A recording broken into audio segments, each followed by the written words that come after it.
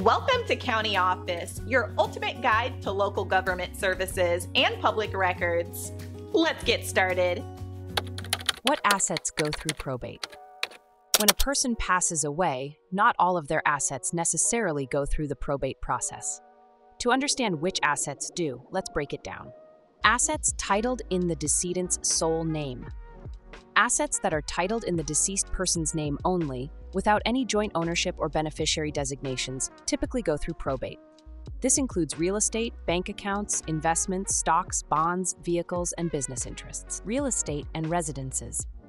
If the deceased is the sole owner of a house or real estate, the property will need to go through probate to settle any outstanding liens or taxes and to determine who will inherit it.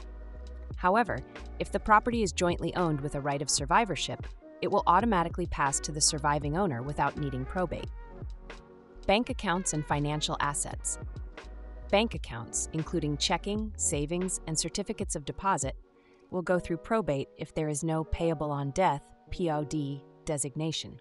Similarly, life insurance policies and retirement accounts without valid beneficiary designations will also be subject to probate. Personal property and household items. Personal property such as furniture, clothing, art, jewelry, and other household items are considered probate assets if they do not have an explicit or individual title. These items will be distributed by the executor of the estate according to the will or state laws. Vehicles. Cars, boats, and airplanes owned solely by the deceased will go through probate. However, vehicles registered in a transfer on death form can avoid probate. Jointly owned assets. Jointly owned assets with a right of survivorship, such as joint tenancy, will not go through probate. The ownership of these assets is transferred immediately to the surviving owner upon the death of the other owner. However, assets owned as tenants in common will need to go through probate to distribute the deceased share according to their will or state laws.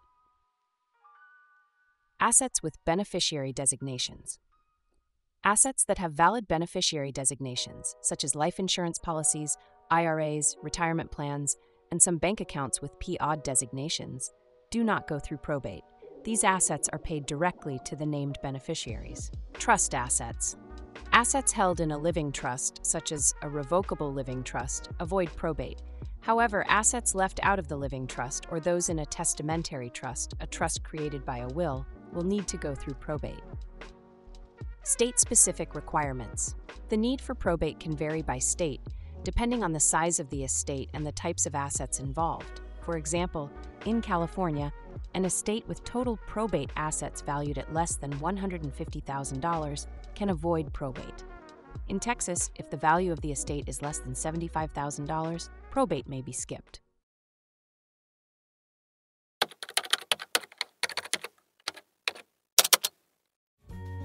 To learn more, check out these links, which you can click in the description below. And feel free to comment your questions. We're here to help. Thanks for tuning into our video. Please like and subscribe and leave a comment below. See you in the next video.